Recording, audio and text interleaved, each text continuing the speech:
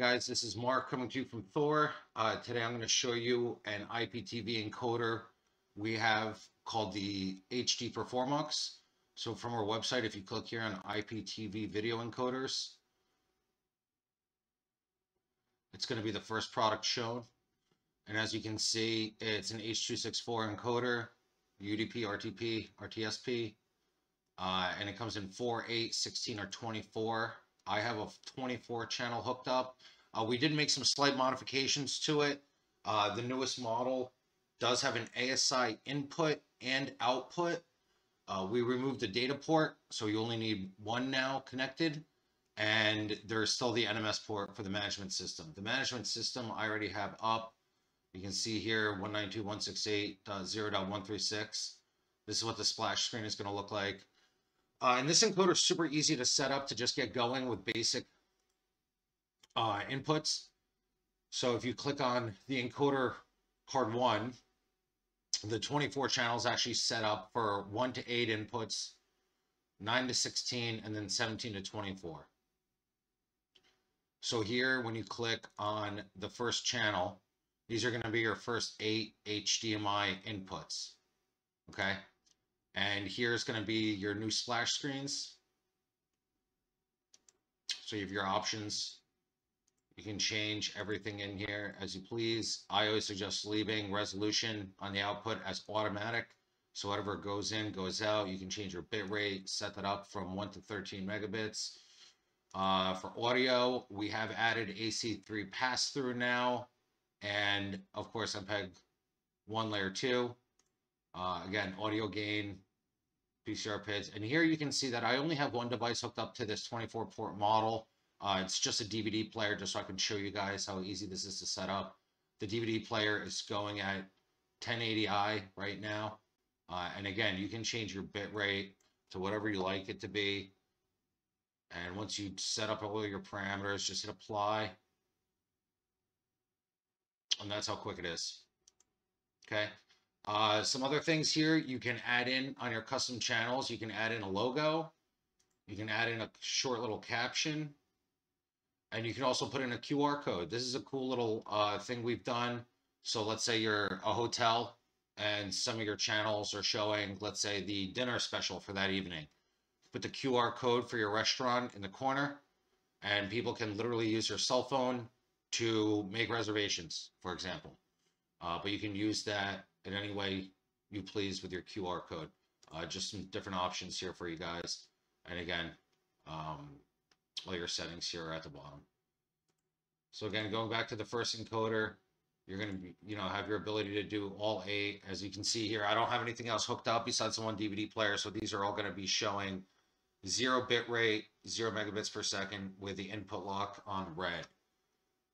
But again, if I go back to the first one, you'll see this one is streaming quite nicely. And again, HDMI inputs 9 through 16, same thing. Okay. And you can change all your settings per channel. Jumping ahead to TS config. Here are some options. SMPTS, SPTS, depending on how you have your system set up. Again, if you have single program transport streams, you can go over here and you can adjust your PIDs, change the name on it, however you like. It's very intuitive, very easy to do. And over here you also have your USB. That's also an addition on the newer models. You can have there's a USB port on the front of the unit, and I'll show you that menu in a second, because you can actually use that to create your own channel as well. And also the ASI input and output, as I mentioned. Go to IP streams, again, your MPTS. And here I have mine set up on UDP. And the port's 2002. I'll get to that in a second and show you guys.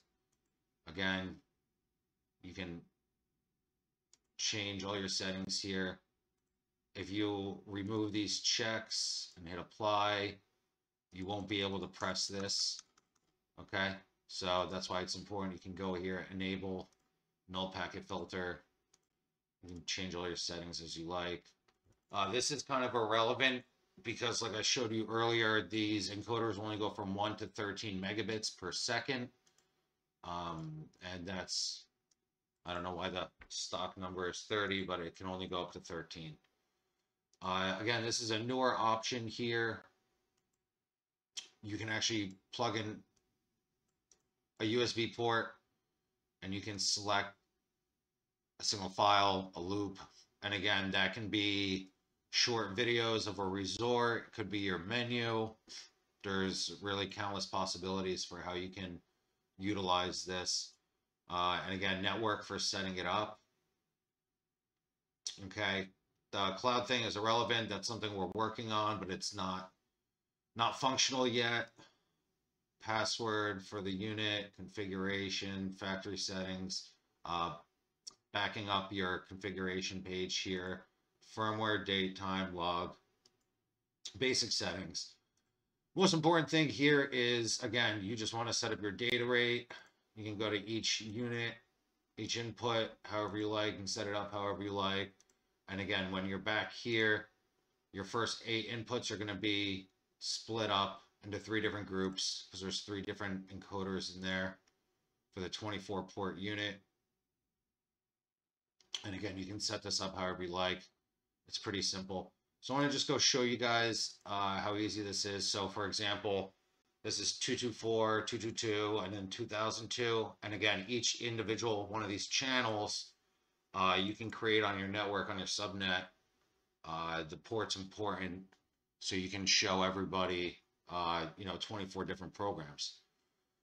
So of course, this is just the encoder. We also need to decode that video program that's on our network. So I actually just have it hooked up to my PC right now. So I'm going to switch it from the NMS port to the data port, but I want to open up VLC player here for you and open up the network stream. And here's the syntax for UDP. And 2002 is the port for my one stream. And so I hit play here, but again, I'm going to go ahead and change the front RJ45 jack from NMS to data because the data output is actually the DVD player. And here is the splash screen of the DVD player. I just threw in a DVD in there just to show you guys. But that's how easy it is. That's it. So in this case, I just showed you VLC decoding. VLC is really good to just mess around with this kind of stuff, and you can kind of make your own closed circuit network television through IPTV. And that's how easy it is. All right, if you guys have any questions or have any interest about the HDPerformux, specifically the 24-port model or any other models, give us a call. You can look at these products at thorbroadcast.com.